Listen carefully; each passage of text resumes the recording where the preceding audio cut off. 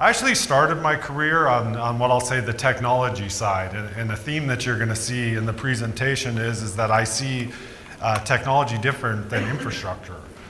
So I started as a teenager coding software for the Apple II. They were text-based adventure games like Zork and Hitchhiker's Guide to the Galaxy and fun stuff like that. Hobbyist as a kid, I ran a bulletin board service before really the internet got around, and I got completely lucky because the internet showed up at the same time I had people dialing into my computer, so it became a natural progression and grew to a pretty good size ISP in the earlier days.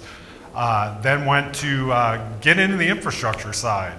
So I had started 2 companies. The second company, which was a voice over IP company, as I was moving beyond that, I went to work for a company called AboveNet, which at the time was the second biggest data center company in the world.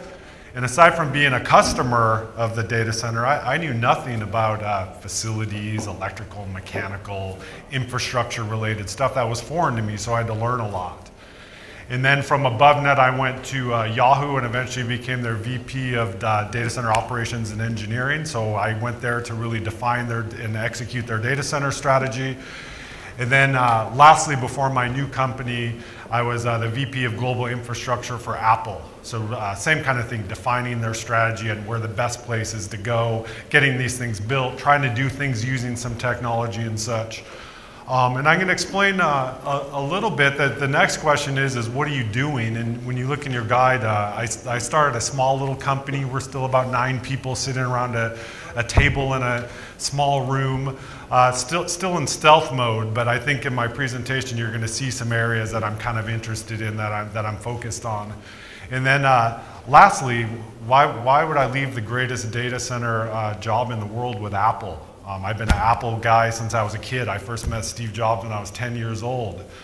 Still an Apple guy. We actually had to redo the presentation in PowerPoint because I don't do PowerPoint, so we just did that a couple of minutes ago. So let me explain kind of, try to get a premise on why I went from Apple to this small little company.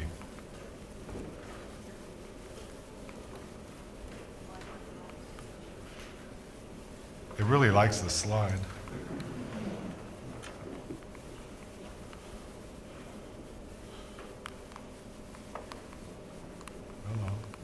Want to go into manual mode here?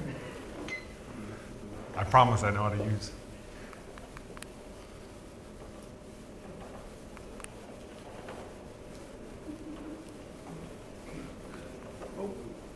I don't know if that was you or me, but we're going to go with it. A couple reasons. One, I'm a reflection kind of guy. Number 2, I'm an inspiration guy. I always say most of the quote-unquote innovations that I've worked on are just simple copies of things that other people have done in the past.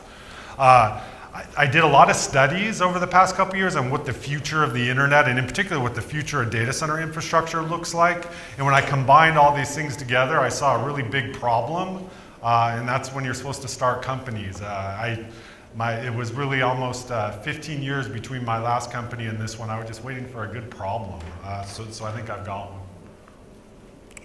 First of all, let's get into inspiration so you guys kind of know in that topic what I'm talking about. Boom, here's an Apple infrastructure project, hopefully 2015. This is public, this is the corporate campus. I think it's going to be pretty neat. Relative to inspiration, Sir Norman Foster, arguably the top architecture firm in the world, surely is influenced. This is actually, if you go to LAX, this is the terminal tower, opened in 1961. Again, that space theme in the mid-century was pretty common. We copied that a lot nowadays. The Yahoo chicken coop design. A lot of people looked at this kind of stuff when I worked on it, and again, you get into inventions and patents and all this fun stuff.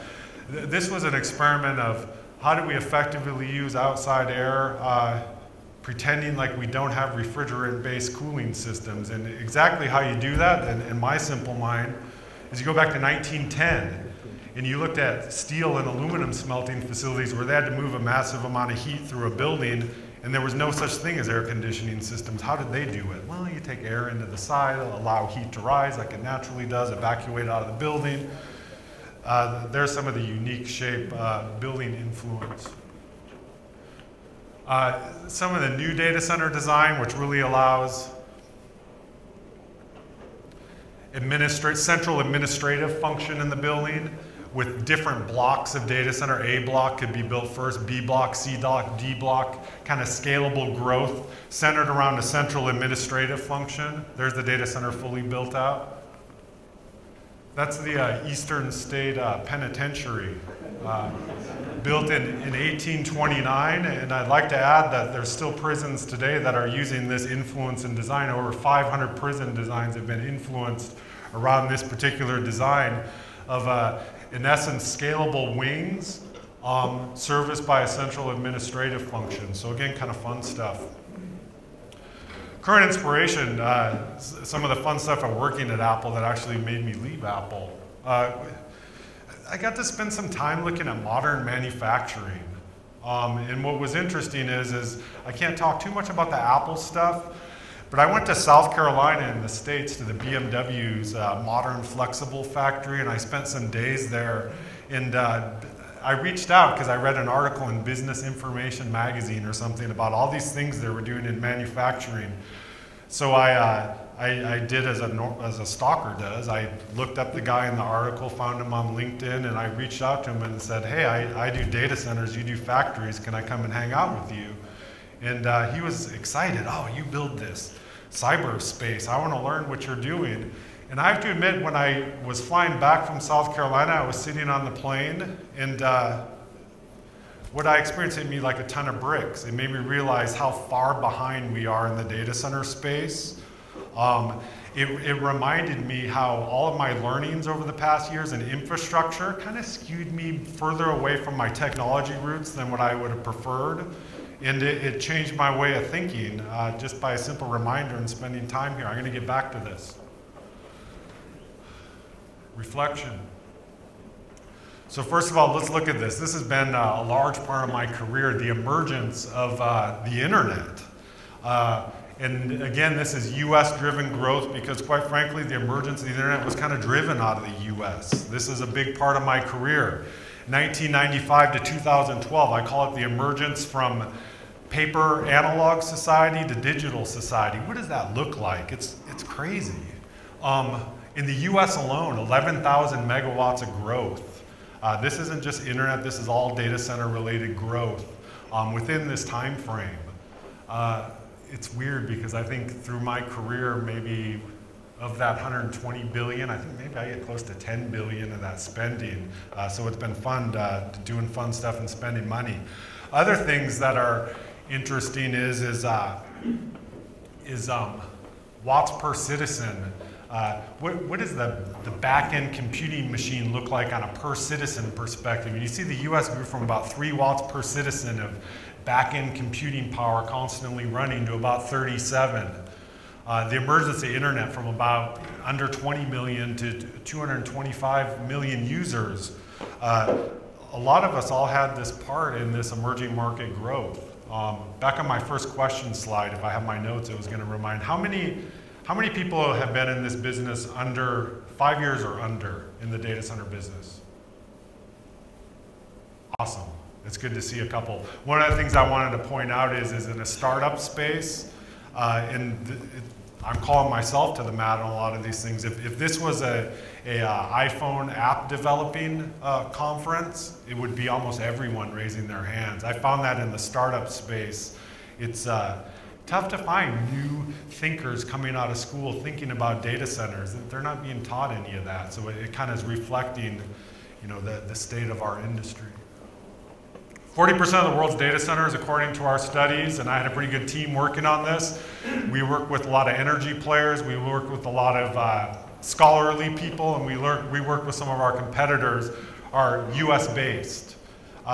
So quite frankly, it's been a US-based world when it comes to data center infrastructure, and a lot of people have tried to replicate that model, which we're going to get into. Again, I talked about this. This is Asia growth in regards to watts per citizen compared to US growth. Currently in Asia, it's about 3 watts per citizen versus the 37, just to put that in perspective. So we're about a old school light bulb, constantly powered, where in Asia, there perhaps is a lot of growth to occur, perhaps not to this level. Boy, the past decade, so I talk about the 11,000 megawatts of growth. The past decade, about almost a quarter of that growth is in the wholesale data center market in the US. This is just between 4 providers. CoreSite, DuPont Fabros, Digital Realty Trust, and CyrusOne. That growth is comprised of that 11,000 megawatts over at least the past 10 years, about 25% of that growth. So again, you see the transition between co-location to wholesale, once you get to the several megawatt level where wholesale makes sense, and then once you get, perhaps to the 5 megawatt level, people start getting into owned and operated. Again, look at some trends of the growth. So again, questioning. I question myself in my career a lot, and the first thing is I'm going to, in the end of the presentation, I'm going to show you some slides, and the basic premise is in the US, 40% of the world's data centers, under 10% of the world's traffic, end user traffic. I've got a problem with that, and I'm going to show you a couple reasons why that is not sustainable, and why the shift of data center growth is really going to go from a US focused growth to what I'll call an emerging market area growth. So the first question, because I've been part of this adventure, is the way we do data centers today effectively replicatable in these emerging markets? And we get into the process. I'm a smartass. This is the NSA data center project, which has just been a cluster of problems. Kind of makes me happy a little bit.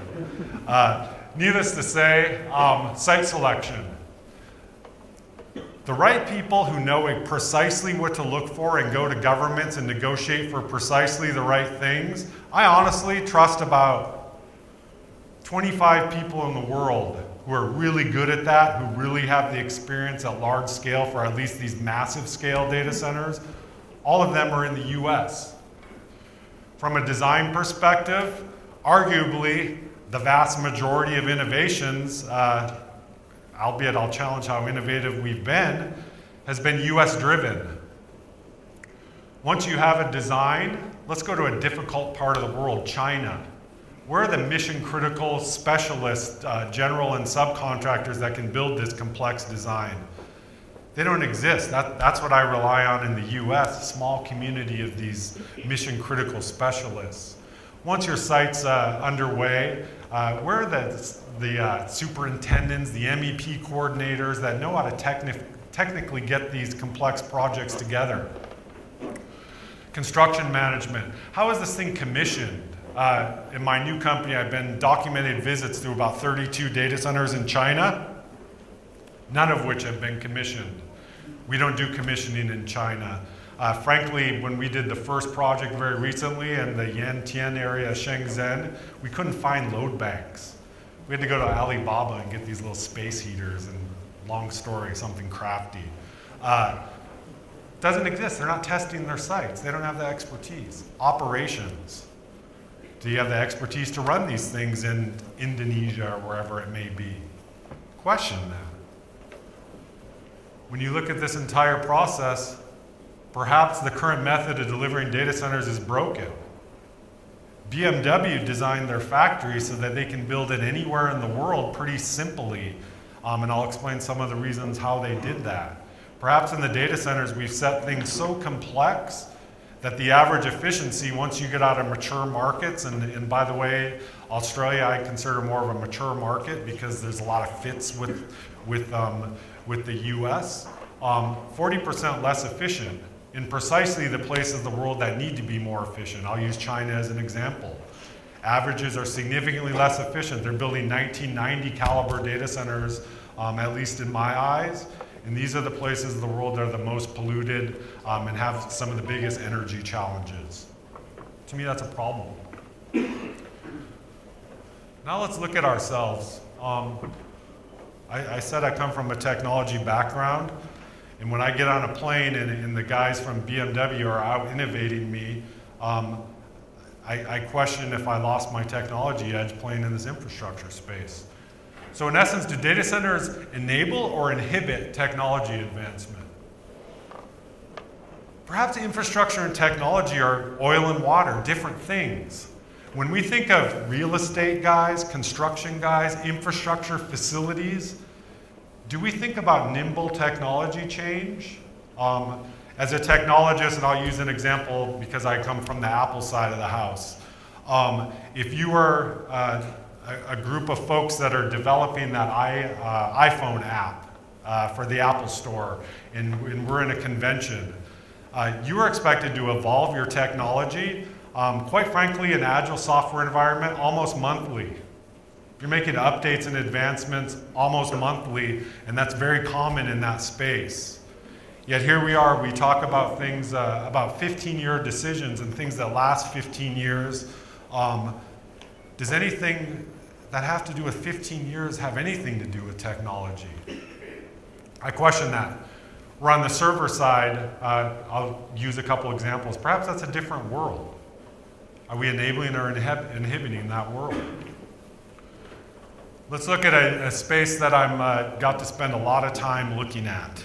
Let's look at this evolution here from the 1990s. The Motorola brick phone stopped being made in 1994 to the 2010 today. I believe they said that if you built this is a recent article, if you built a Motorola brick phone with the technology capability of a processing, storage, battery perspective, it would cost $3.5 million to produce that iPhone in 1993, 20 years ago. $3.5 million to build that technology into a device. We have about taking that as a single metric, about 1,000x improvement. Battery technology is about 200% improved when you look at things. An entirely different side of the world. And what's crazy, when you look at the new technologies, you go, holy crap, battery advancements are expected to get thousands times better. Look at what Tesla's doing with their gigafactory on batteries and how they expect to produce technologies for multiple industries. Pretty cool. Let's look at supercomputing and advancement. Again, over the past 20 years, 800x improvement in performance over the past 20 years at significantly lower cost. That's technology. Here's infrastructure. Quite frankly, and I'm being a little bit of a smartass because I'm frustrated by myself, when you build infrastructure and you need it to last for 15 to 30 years, this is an infrastructure way of thinking. It's not about technology. You need the road to be stable, you need it to be straight. Avoiding potholes is some of the technicalities. Let's look in the data center. 1950s, that's cool. I have some fun pictures of that. That's the National Climactic Data Center in 1956 in the United States. What existed back then? 19-inch cabinet, rack mounting standards, raised floor. Look at the rotary UPS system detached from a diesel engine existed. Going into 1960s, now you have attached to a generator. That's an awesome picture. That's high-tech, actually. Going into 1970s, online, offline UPS, static UPS modules, using lead-acid batteries. I believe that's 1972. By and large, the same batteries that are largely being used in many of our sites today. Is this a drastic technology improvement, or maybe not? And again, we have to question, when you develop something with a 15-year life cycle, does that life cycle itself, and that mentality itself, sync technology innovation? Why does the battery advance so far on here? Because when new devices are coming out every 6 months and people are willing to upgrade their device, which is a separate challenge, you must innovate on a 6-month technology cycle. When you have $120 billion worth of data centers that are built, none of which are upgradable, how encourages an industry to make it advance that much further? There's our 19-inch rack standard. The 24-inch, which I think that is actually defined in the same year. And you go, how did they define that when data centers didn't exist? They were called, there was the railroad relay racks. That standard defined in 1934. And Neil Rao, who's a friend of mine, he's the founder of C Micro, a next generation server company acquired by AMD, said, why do we always have to deal with this 19-inch cabinets? When we're learning more lessons from this, can that change? What if I don't want to use your old 1970 batteries? Why can't you take them out? Because I have better batteries that I can use that last 24 hours for lower cost that wouldn't require a diesel generator. But then you're telling me you can't pull it out and it's built for 15 years? I can tell you between Apple and Yahoo, I went through 7 generations of data centers in 7 years. And I felt that I was innovating technology. The only problem with that is all 7 generations of those data centers are not upgradable to new technologies that enable some things that I think are important. So we talked about data centers in a box and data centers and containers. This is a container, data center as a prison. And basically what you have here is you have your technology that goes into the prison. As far as I see a server as a prisoner who's serving a 3-year term in a prison that doesn't change. Fortunately, he gets out and an entirely new generation of server comes in. But when it comes to a mechanical perspective, how many of our mechanical plants are upgradable? Are we inhibiting technology by saying this is what the density is? You know, we rolled a piece of dice and said, you know, this is what it's going to be for the next 15 years. This is our technology. We complain about capacity plans. We have to rely on a 15-year capacity plan, where in this business I've learned anything longer than even a 1 year is kind of junk, because on the technology side you have to be nimble. On the infrastructure side you're looking at 15 years. Electrical infrastructure. If I want to use those 2000x times battery technology in the data center servers, what do I do with the $120 billion worth of data centers that have existing UPS plants built into them, like in concrete?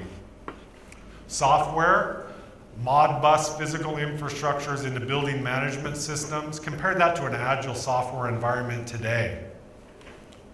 Customer racks we talked about. Again, the technology industry must deal with the fact that at the end of the day, their equipment is installed in an inflexible prison. That inhibits them. I believe a disaggregation, a new definition of disaggregating infrastructure from technology needs to occur. And I think in certain aspects of all of these boundaries, some things mechanical, electrical, software, and customer infrastructure needs to shift into the technology world. This isn't like a container, data center container that offers all solution. It's a shift. What are things that need to shift into here? If 5 years from now, ultra capacitors are more efficient than lead acid batteries, how do I upgrade my UPS? If the cloud becomes more nimble and I don't need UPS because I'm using geographic replication of function, how do I pull them out of there? If taxation on lead acid batteries because they're not good for the environment goes up, what are my solutions? If I want to use Elon Musk's Gigafactory Ultra 2000x improved battery technology, how do I improve that? If I want to use liquid cooling in the data center versus 65 watts a square foot, take it or leave it. If I want software that changes more often than maybe 5 years if you look at average, and maybe if I enable a new set of hardware that can allow different footprints to install in the data center, because perhaps they need to look differently. I think that's what needs to happen. So the answer to my question was a long answer. 15-year decisions have nothing to do with technology. That's an infrastructure decision. Disruptive disaggregation of technology and infrastructure must occur. And I believe that's going to reflect a major shift in our industry. Who defines where that line exists wins. Those that think it's just one side or the other, I think those are examples of why certain things, when you jump into an extreme of, like we talked about containers today, maybe a little bit too far of a shift into one side. You don't put a factory in a container. Why would you put a data center in a container? Inspiration. Let's get back to this.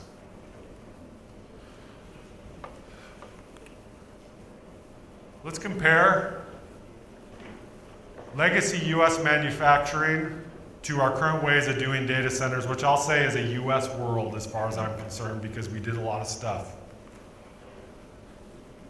It's called a champion syndrome. I told you I'm a retired fighter, so I've seen a lot of people go through this. I've never been a champion, so I honestly can't relate. But what the problem is when you become a champion, you are never going to do drastic change. You are going to do minimal adjustments to your game, because any drastic change threatens your champion, your ability to remain champion. So in the US, modern manufacturing, the US was the dominant force that defined modern manufacturing coming out of World War II. Anyone wants proof? They won the war. That's what the US rested on. These are some examples. Times were good. See how happy this lady is? Way happier than some of the other factories I've been. Let's look at the Germans and the Japanese. This is what they had to start with. The opposite side of the champion mentality is the defeated mentality, where you have to reinvent everything because you don't have anything. Revolution, reinvention, disruption, and reinvention must occur. And this is what we have. In modern manufacturing, real estate technology disaggregation has occurred. When any of these guys need to build a factory in China, the factory floor, which is nothing more than a big building with a medium voltage distribution ring, sewer water network ring, that can be built by any quality builder around the world, that has nothing to do with the tooling in the systems and the hardware and software platforms of that factory production line, are built around the world. They've learned that. I would say we haven't learned that. We still think that this is a built-in-stone building asset. Lean methodology relative to capacity management. Some good examples here is relative to capacity is that when, number one, the couple of BMW metrics. Technology advancement on the chassis plant. I actually saw a cool chart. And what the chart showed is the implementation of robotics in the chassis production line over a 5-year period. Previously, they had to build every single model's chassis in a separate production line, largely done by hand. And then during a 5-year period, they transitioned where they have 700 robots and 5 humans operating the plant. And that same production line can produce every model chassis for BMW in a 5-year period.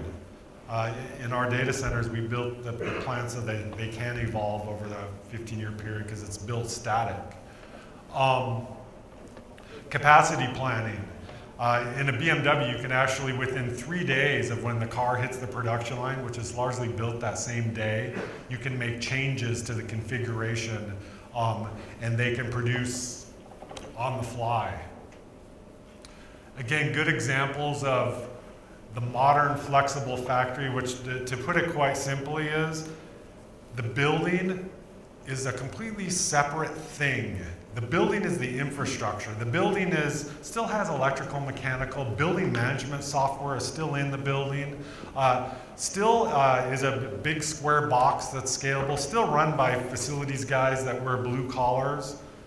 All the tooling that goes on these factory floors have nothing to do with those people. The hardware technology, the software technology, all evolves on a quarter-by-quarter basis. The software is all agile environment, evolves faster than that. All the software that manages it, the process, procedure, protocol is completely separated from the building. That's how factories are run today. And again, what you have here is that was completely invented by the Germans and the Japanese that were destroyed in the war because they had to figure out how to do things different and how to do things better, while the Americans felt that they had it figured out. Some of these things look familiar. In Detroit, by the way, I'm passionate about this. My dad was an auto worker before he was laid off in 1980, and I moved to California with my family. So he's quite familiar with these. I learned from him. In Detroit, when you build a factory production line, you build it in concrete like it's a building. What you would do back then is when that factory production line is outdated or the car model changes, you have to build another factory across town. and then shut this factory down and spend 6 months blowing the building apart, at least from an interior perspective, and reconstructing it. It's kind of how you have to do data centers. The technology in these buildings, because they're built in stone as part of a real estate asset, are expected, and they financially depreciate them over 15 years. Again, I smart-ass calling it technology. That's the equivalent of some of the technology, quote-unquote, infrastructure that we use in our building. Because they're building a 15-year depreciable asset, they complain that they can't get a reliable 15-year capacity plan. In our business, I've never seen anything over a year that's reliable. Not upgradable or reconfigurable by any means without calling a construction real estate reconstruction. And in essence, historically, what you happen is in defining themselves in their new emerging markets, the Japanese through lean manufacturing, the Germans through flexible manufacturing, in essence, redefine the world of manufacturing, while the Americans, we sat there and said, we have the dominating force, we won the war, and quite largely remained exactly the same at minimum into the 1980s, still trying to catch up. All based on an arrogance that we were the big guys out of the gate, we defined how things were done, we don't need to change, we're the champions. That's how I see us in the data center space. So why is growth going to shift to the emerging markets?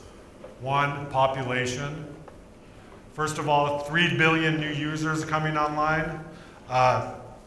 25 million of which are US based. So of the growth, about less than 1% is US based.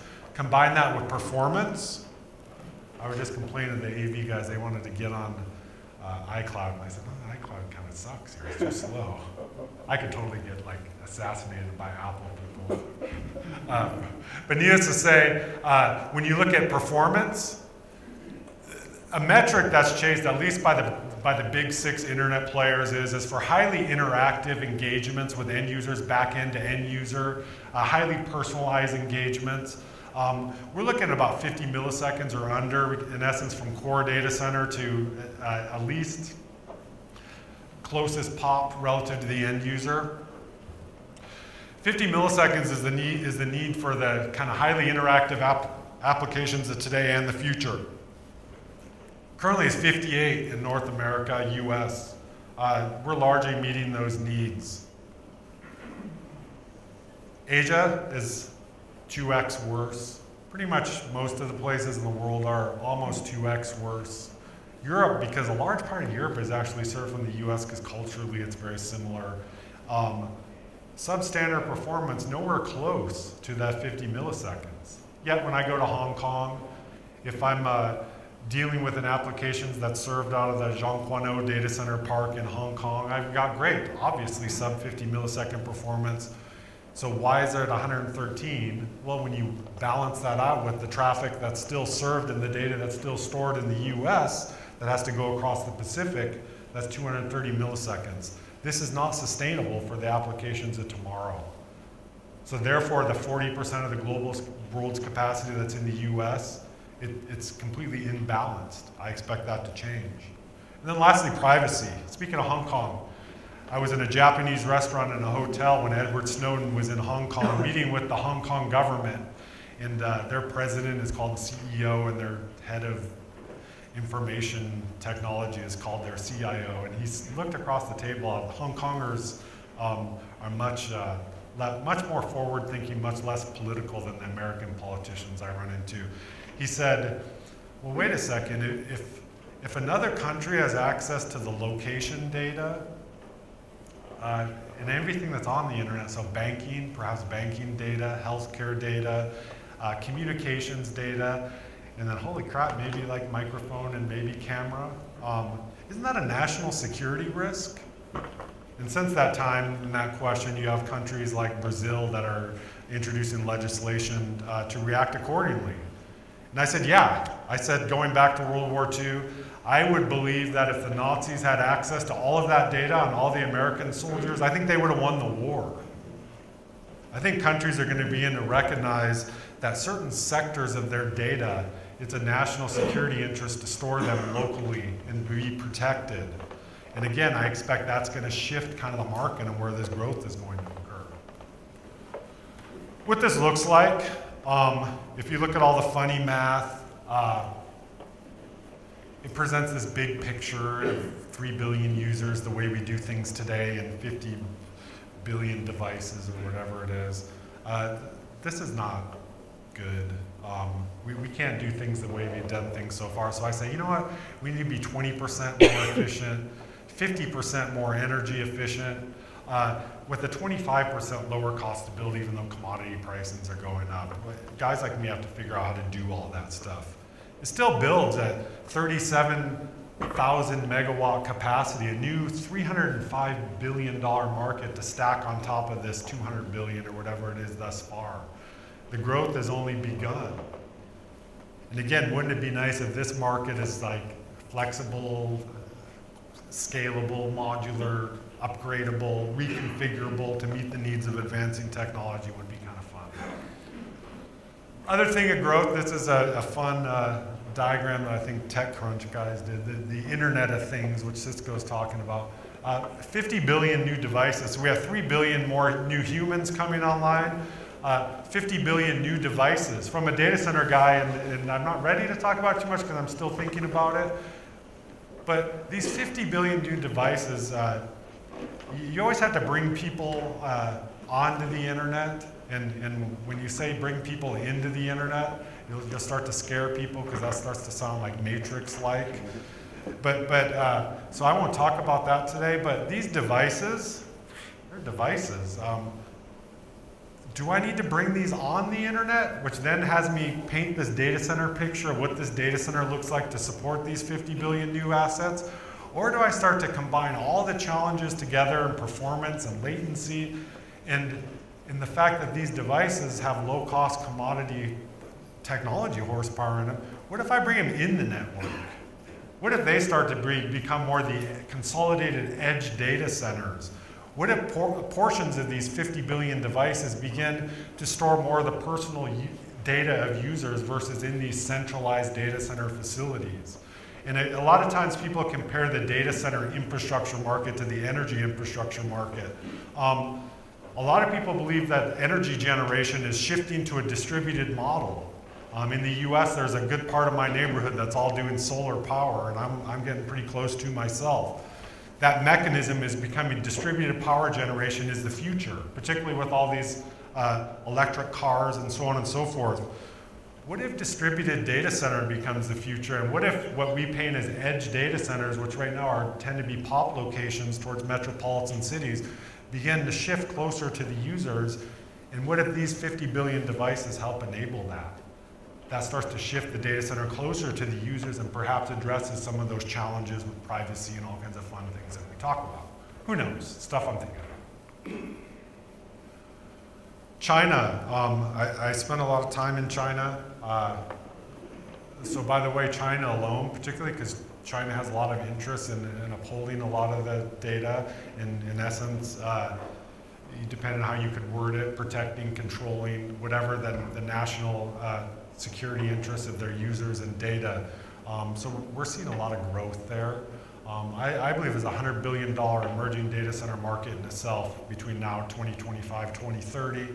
I believe there's more growth in China by 2025, 2030 than we've seen in the US. Largely driven by a massive population and emergence of internet. And by the way, US is at 37 watts. I'm just assuming they go from 3 to 13 watts per citizen. And again, going from 600 to 1.1 billion users. Lots of fun growth in front of us. So wrapping up predictions, concluding my presentation. 1, the vast majority of data center growth over the next 15 to 20 years is going to occur in emerging markets outside the US. 2, disruptive definition of how to accomplish efficient emerging market growth is going to come not only to change the landscape of how data centers are developed, but just like what happened in modern manufacturing, is going to redefine the US market methodologies. I think the US can become behind because the growth isn't going to be occurring there. What's going to be occurring in the US is the aging of our 15-year depreciable assets. Disaggregation between data center real estate construction and technology needs to occur, a new form of disaggregation. And then lastly, these new flexible data factories need to be ultimately flexible and reconfigurable, just like a server. If it financially and technologically makes sense, it must be upgradable. And those are the areas that I think we need to focus on. And that's kind of some of the stuff that I've been working on. So, thank you.